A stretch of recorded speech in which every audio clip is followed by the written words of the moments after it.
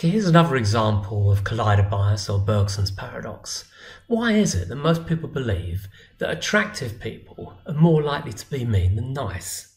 Well, let's assume that people are classified by their looks as either attractive or not attractive, and let's suppose that their personality is either nice or mean.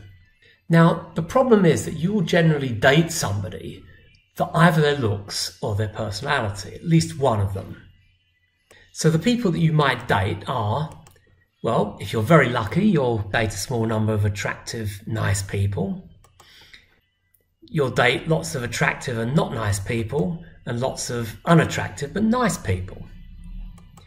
The people you generally will not date will be the unattractive and mean people. So the people you date who are attractive, which are these guys here, are more likely to be mean than nice. And therefore, positive association between being attractive and mean is just an illusion. It's because mean people are overrepresented in the sample of people that you date.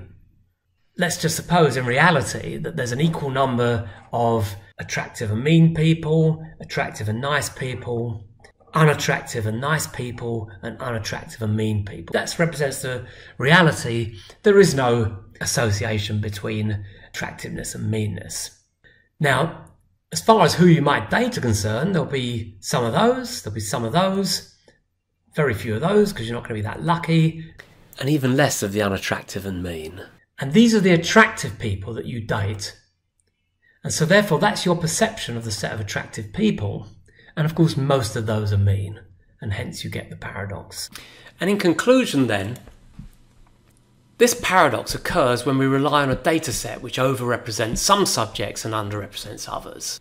And in the case of personality and looks, the paradox simply led us to conclude that for two unrelated factors, one has a causal influence on the other.